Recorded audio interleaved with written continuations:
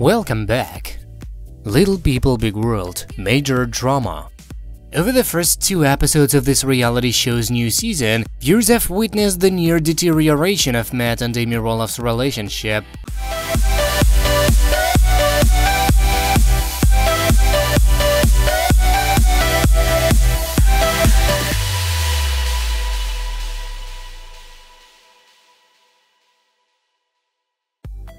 Yes, the couple split back in 2015 after 27 years of marriage and 4 children, but they remained on mostly very amicable terms for years afterward.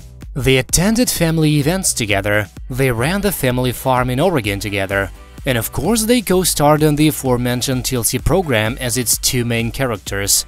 All has mostly appeared well between the former spouses. Last year, however, tension started to mount. It started when Amy accused Matt of cheating on her with current girlfriend Caryn Chandler, if not physically, then at the very least emotionally. The crux of the strain on this relationship, though, has been the farm cited earlier. Amy hasn't been sure about whether or not she wants to sell her ownership in it to Matt, and Matt has grown visibly frustrated over his ex-wife's ongoing hesitation. On the season 21 premiere of Little People Big World on September 29th, Matt pressed the issue. "There's no pumpkin business without the land, and there's no land without the pumpkin business," he told Amy. After telling his ex that this potential sale would get rid of any memory of 20 years ago, she understandably got emotional. We know how things have turned out between the stars. Amy has moved to a new house, and Matt is planning to build a new residence on the farm. But Matt felt that Amy was taking too long to make her decision on the new season. He decided not to live in limbo and turned down Amy's counteroffer on air. Their son Zach voiced his concerns about the situation, yet concluded that he and his twin brother Jeremy don't have time to deal with their parents' drama. Fans of the series, however, have plenty of time to do so. These long-time viewers have been flooding social media with their takes, taking sides in the farm-related debate and in how Matt and Amy are handling it. Matt is right, Amy's engaged and chose to move off the farm, and these joint assets need to be divided or sold and dealt with, one fan remarked in the wake of the premiere. "I'm Team Matt, move on Amy please," another echoed. Others meanwhile empathized with Amy, emphasizing that you can't put a price or timeline on such an emotional decision. To wit, "Amy put many years into that farm and raising the kids, just as much as you.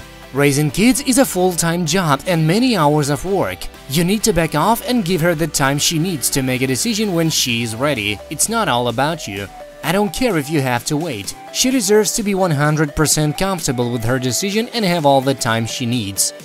However, in the end, a majority of commenters just want the exes to enjoy a sense of peace and of closure, no matter how or when that comes. For example, "I love both you guys, but if you have been separated since 2014 and this is 2020, I get your frustration. This is a long time to drag something out. I think you both will feel better once everything is 100% done." If it's any comfort, this whole beef may be a tad bit exaggerated for effect. In April of this year, Matt said Little People Big World wasn't exactly fake, but it was edited for maximum suspense. "We were just trying to make television," he said of a fight he had with Amy on an episode in 2019, adding that producers do try to create drama and saying, "We know that those are the kinds of arguments back and forth that create interest and people like to hear."